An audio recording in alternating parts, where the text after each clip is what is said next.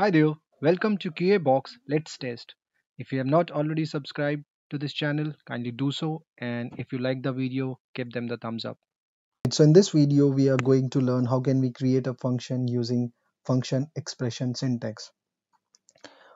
In this video on functions, I've shown how can we create a function using function declaration syntax, which is something like this. You use the keyword function followed by the name of the function, and then inside these parentheses, we pass in the parameters followed by the body of the function. Okay. I would also request you to watch memory hoisting, the difference between let and var, and inferred globals and different scopes in JavaScript before you watch this particular video, because I've explained some concepts in there which I'm going to refer to in this video to explain the difference that we'll observe between the functions created using these two syntaxes. All right, so let's move on to the functions and understand the function expression. So function expression is very similar to and has almost the same syntax as a function declaration. The main difference between a function expression and a function declaration is the function name, since that can be omitted in case of function expression syntax, and that leads to anonymous functions. So this is how we create function using function declaration. All you have to do is assign this to a variable name, okay, to a symbol name. And now, since this is optional, you can take this out. So this function has no name, and hence it's called as anonymous function. And this function is assigned to the symbol name. All right, that's your function expression syntax and anonymous functions. Now, how can you call this function? Very simple. So you say channel name, and to invoke a function, we have to use these parentheses, and let's provide some values. So I provided these values, and if you hit the enter now, so you see the output. Okay, now we talked about anonymous. Okay, we have talked about function expressions. Let's now talk about immediately invoked function expression. As the name suggests, function that runs as soon as it's defined. All right, so let's use the same function and convert it into an immediately invoked function expression. So all you have to do is wrap this function inside parentheses. And how to invoke? More parentheses, right? Add more parentheses, and now you say QA box, and to pass in two parameters, you say let's test, and now the outcome would be QA box let's test. Okay, there is one more way you can define these function expressions, and that is by using the fat arrow. A fat arrow function expression is a syntactically compact alternative to a regular function expression, although without its own binding to the this keyword, arguments, super, or new.target keywords. Right? Arrow function expressions are ill-suited as methods, and they cannot be used as constructors. Though you have to take care of all these things when you use the fat arrow function. However, when you have to write, very neat and clean code, this is what you have to use, and it's already mentioned. It's a compact alternative to a regular function.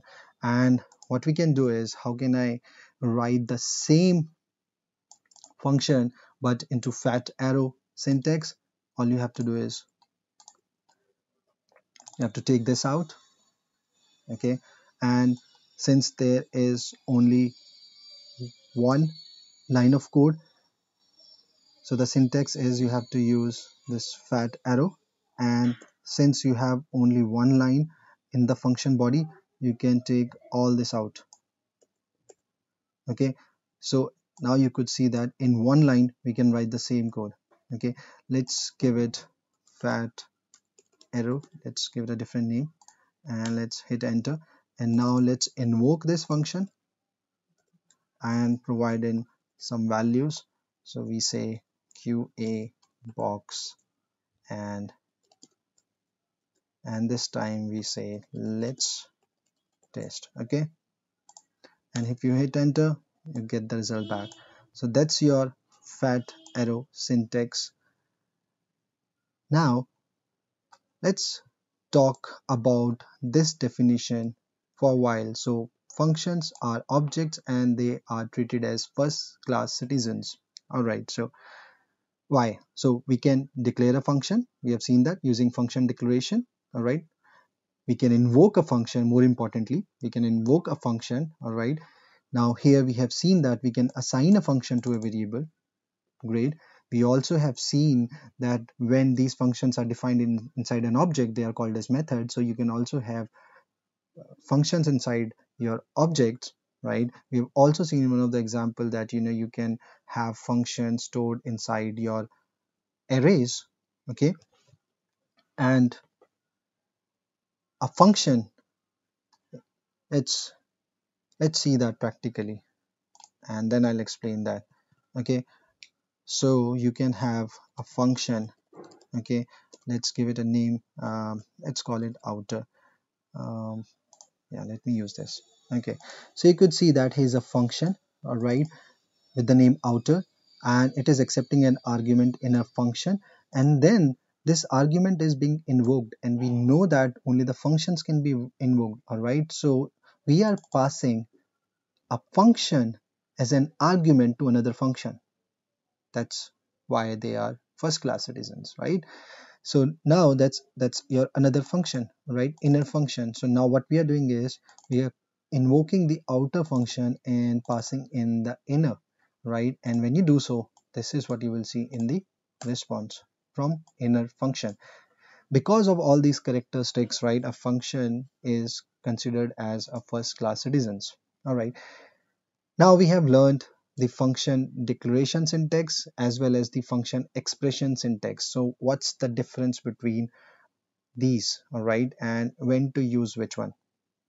So let's understand. So if you have watched my video on hosting, then I've explained what hosting is.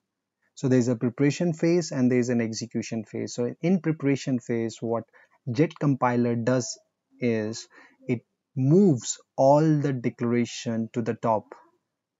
Okay, so to explain the difference, the first difference between and the most important difference between these two different syntaxes, I have created this code, and you could see that there's a function A that is being invoked in line 2, function B is being invoked.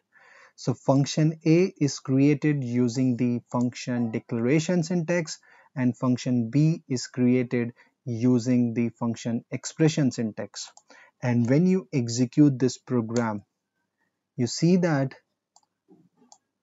function declaration A, that's the body of the function. So you can invoke a function which is created using function declaration syntax even before it's defined.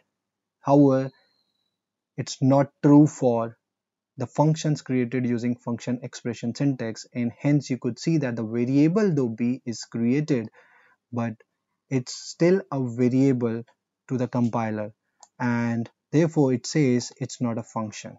Okay, however, if you write the same code like this, then you can run this, because when it comes to execution, the function is assigned to the variable declared during the preparation phase, and now it's a function, hence you can call this. All right, so that's a main difference.